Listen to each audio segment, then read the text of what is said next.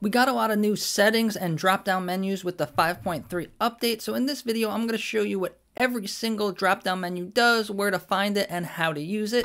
So here we are in Pro mode, and the first one I want to talk about is a really cool new feature, and it's going to be over here in our Neural Mix section.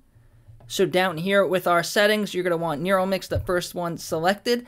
And then it is over here. This is mute effects. So it's going to add an echo depending on how many beats you want when you get rid of the vocals. So it makes it cleaner and more crisp when you get rid of the vocals. So I'll show you what it sounds like without it, and then I'll show you what it sounds like with it.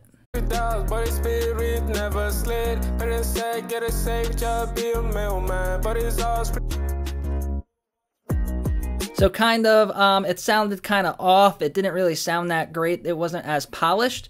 So now let's do it again with this feature on. Watch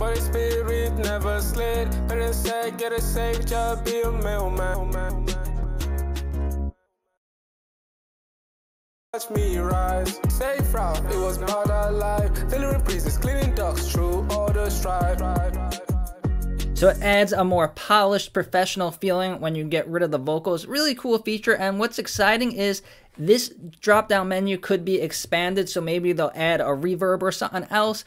I'm really excited to see more effects, but right now it's just echoes, which sound really cool. Really cool. Next, the old ones I'm going to go through really quickly because you probably already know them. So Neural Mix, so we could change it from different bands. So here we have a 4-band Neural Mix, and then now we could switch it to 2. Instrumental or bass, or we could switch it to 3. Really cool if you want to get more involved with the Neural Mix. Next is over here, and this is our BPM drop-down menu.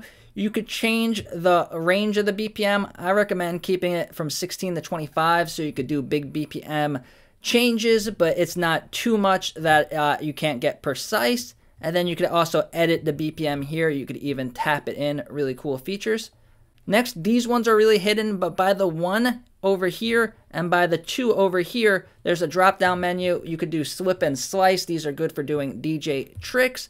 You could turn on high contrast, which I recommend you're doing so you could see stuff better. And if you were wondering where my jog wheels are, there's a setting here. You could put the jog wheels on and off if you like. You could do vertical waveform, which is kind of hard to see, but if you use the hidden feature and you deselect one of these 3 features, you get a big vertical waveform view, which is helpful depending on which software you're used to. And then we could separate the Neural Mix stems in our waveform to see every bit of Neural Mix, and then it dims down as you deselect it. And then when you turn that on, you could use these isolators over here that pop up. We got a lot of new features with Neural Mix with the 5.3 update. So now we're going to move our features over from Neural Mix to Q. So this is what Q is going to look like. You have a drop-down menu here. You could change your quantize or turn on the quantize Q and loop. You could go to pitch Q over here, and then here we could set Q points for pitch Q, which is really cool. And then this is the most hidden feature. So now we could go to skip, but you might be in slice. If you're in slice, then we get a hidden menu and we could do skip. So now we could skip a certain amount of beats. So if you want to have your cue points 16 beats in, you could do that here. And then you could also set your Neural Mix start and stop points. So they're like cue points, but when you do auto mix, not Neural Mix, auto mix start and stop. So it's going to start at this point and end at this point every time you're in auto mix. So you could kind of do pre-made mixes.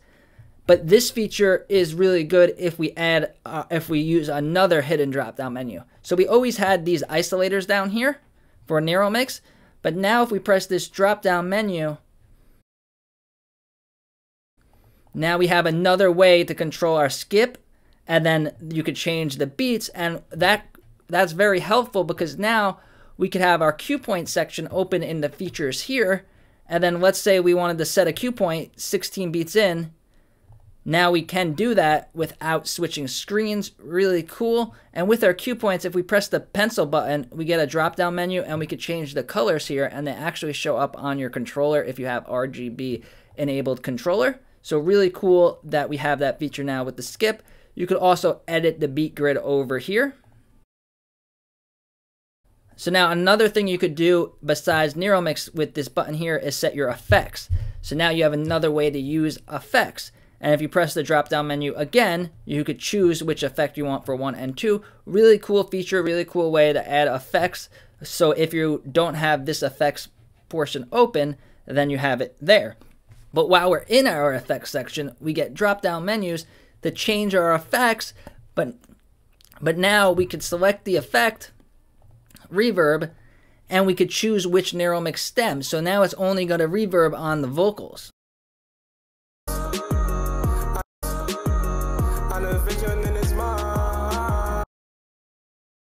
So really cool, because a lot of times when I use echo or reverb I only want it on the vocals. So that's a really cool feature. And then you could deselect it like that.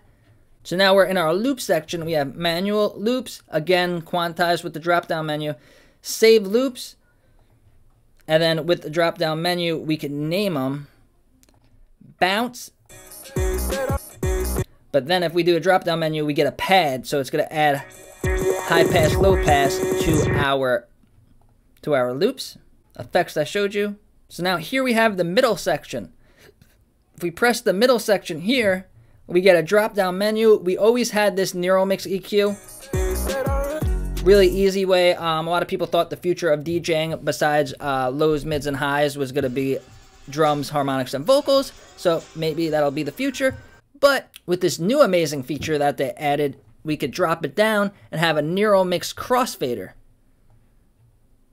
So now they're both in the middle, but now you could do vocals on one side, instrumentals on the other side. Really easy way to do NeuroMix mashups, and we could even do different, more stems or less stems. So really cool. I like to keep it on my regular equalizer though. This drop down menu is going to control our crossfader effects, and they added a lot more crossfader effects, which is really cool.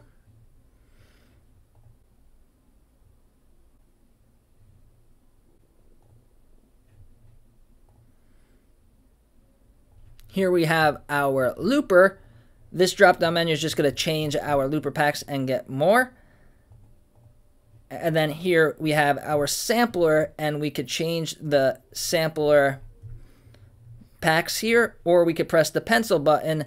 And a really cool new feature is we could control the volume of specific samples. So that's like that. You could lower it, and then it's going to keep that volume every time you use this sample, which is independent from this slider here. And then here we could change the BPM, and the sampler is amazing. You could even add your own custom samples, and if you want to learn how to do that, check out this video over here. Thank you.